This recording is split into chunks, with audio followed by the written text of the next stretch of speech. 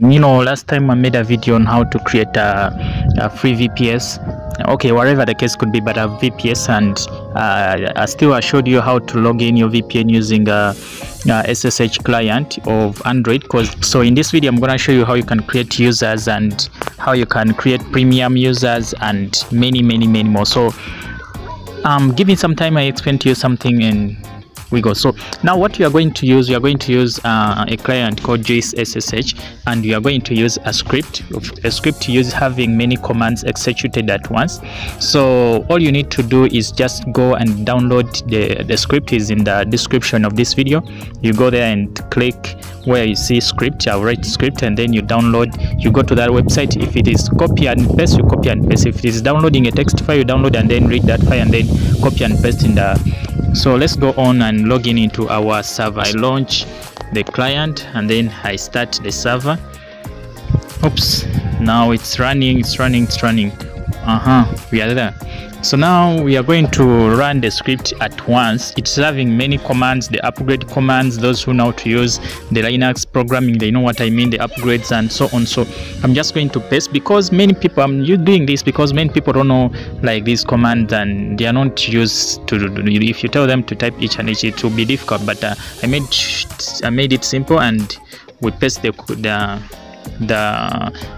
commands to install the script. So we are installing. You click enter. Now after clicking enter, you let the system run.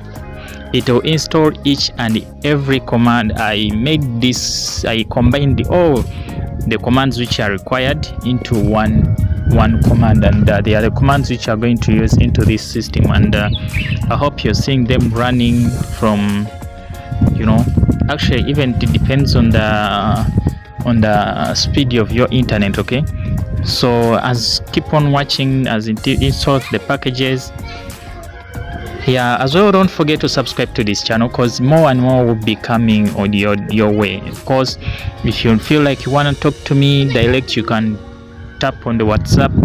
That's where you'll be able to talk to me directly.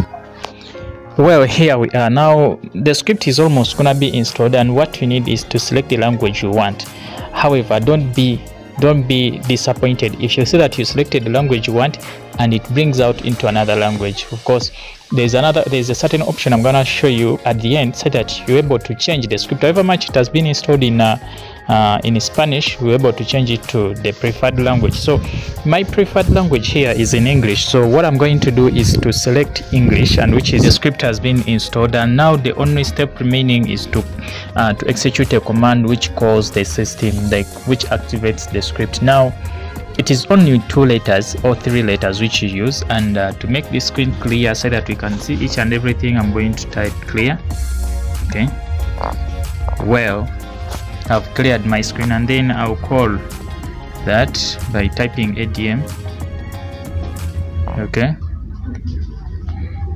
Oops. Now this is what I was telling you, that this script, even if you say that you want it in English, still at the end it will be in another language. So what you are gonna do here, that you are going to select option 7 at first,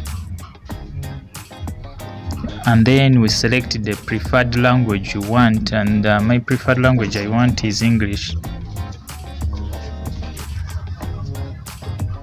Okay, so you let it to you let the system to change it to English. Remember, our major purpose here is to create users and proactivate many stuff. So in this video we are gonna only change. Let's clear this. We are done. Okay, let's activate. We activate it by clicking ADM advanced. Okay, now we are going to create users, and the option is 1. You enter 1.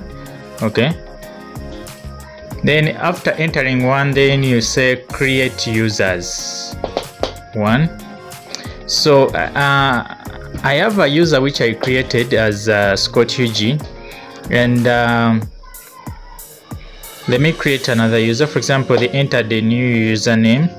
For instance, I can say subscribe. The user is called subscribe. Subscribe. Okay, and then the password we can say again subscribe. Okay, and then the password or duration for the username, we can say, okay, like duration for the user, you can give him, that is the period is available. This is in terms of days, so you can give him or her like 30 days if it is the duration the user has paid for. And then what is the limit of connections, like how many sessions that user is allowed. For example, we can give him 10 sessions, that is the number of connections that user is allowed to have. So the user is created, and you just need to copy the credentials of the user. It's just a matter of texting them that your credentials are these and that. Hope you've seen it there.